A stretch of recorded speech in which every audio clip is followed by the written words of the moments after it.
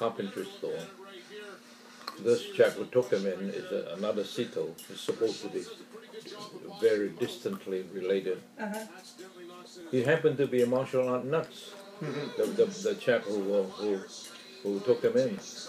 And one of the things he insisted on was all his apprentices who work in the shop must have a couple of hours every night practicing martial arts. Because I'm the only serious student, because the others have home to go back to. Yeah. But I don't. I have to, I'm the only one left in the store at night. You sleep in the store and everything, you know. In fact, they say my favorite bed is a coffin, because the carpenter store also makes coffins. They say it's the nicest and the most cozy.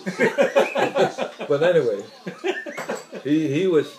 That is why he said I had to be good.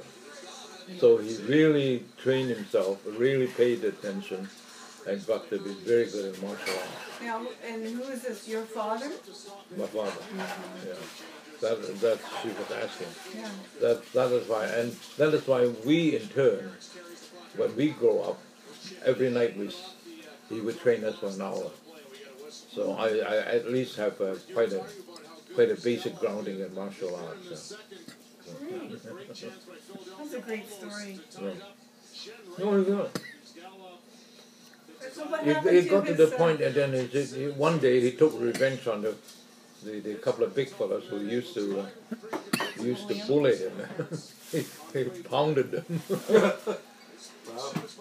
What happened to his parents?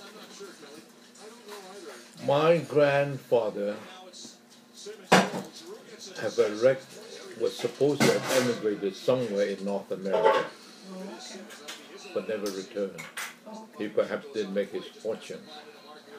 Actually, Clarence did a search, and my grandfather's name, and they found the Canadian Immigration Office has a record of him landing in Victoria. Yeah. But after Victoria,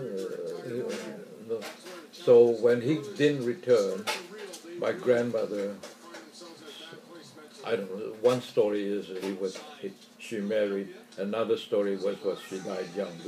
We don't really know what happened.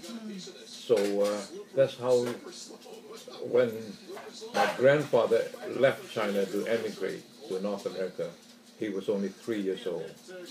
But when my grandmother either left or died, he was only 11, 12 or 13. So he was left on his own, or practically on his own. And there was only the one child. Yeah. Because the father had left, I guess. No, I think he had a sister. He had a sister. But the sister got married and left for Hong Kong. And perhaps she didn't marry yet rich either. So I don't think she had the resources to look after him, even if she wanted to. So that's why I was good, because nobody else would look after me. He was short, and my dad was about 5'2", and but when he was in Singapore, when he was still in his bachelor days, he visited the museum, Singapore Museum, It's still there, the museum, with a very good friend of his, who became later on our neighbor. And he was looking around, enjoying that exhibit, and two big Sikh fellows, Indian Sikh, both of them over 6 feet. They came and looked at these two Chinese youngsters. They decided to try to bully them. But they both happened to be very, very good masters of martial arts, not the average joker. And both of them got into a fight with these two Sikhs. And these two short Chinese threw the Sikhs out of the window and landed on the ground outside. And the police was called, and they appeared before the judge either the next day or the judge looked at them. These two chaps are barely 5'2", 5'3", and these two Sikhs are 6 foot. He said, case dismissed. The judge dismissed it immediately. against this man. Well, how could these two children bully these two big?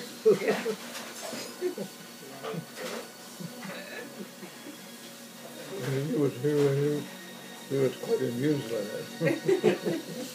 Same story of Linda's dad, Linda Whitehead's dad. Small guy. Linda's dad, he was in his early 70s, and he was in a turning lane, and he didn't turn fast enough for the fellow that was in the car behind. So the fellow in the car behind, the young guy, 6,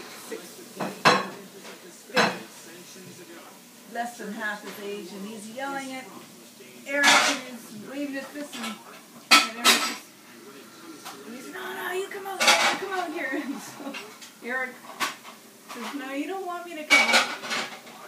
Come on, are you chicken? So Eric gets out and goes, Knocks him out. knocks him cold, and then he has to wait around for the police to come. And the police are, well, what happened here? He said, well, he asked me for a fight, so I knocked him out. He was a lightweight box champion. Yeah. And, In his 20s. and so Eric got in trouble. He got charged with assault. He got charged with assault.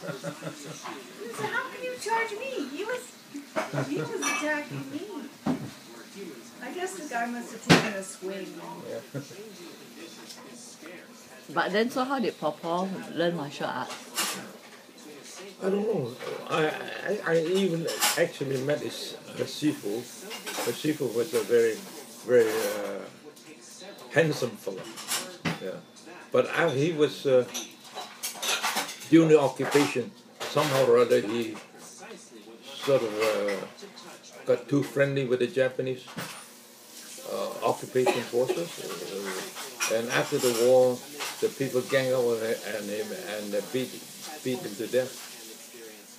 Yeah. Even though he was a kung fu sifu, but there were enough people to corner him and Well, he must have really done something terrible. Yeah. To deserve not. He was quite a handsome fellow too, but he was done to death by the people who hated him. They called him a collaborator. In 1976, two NASA spacecraft named Viking 1 and 2 became the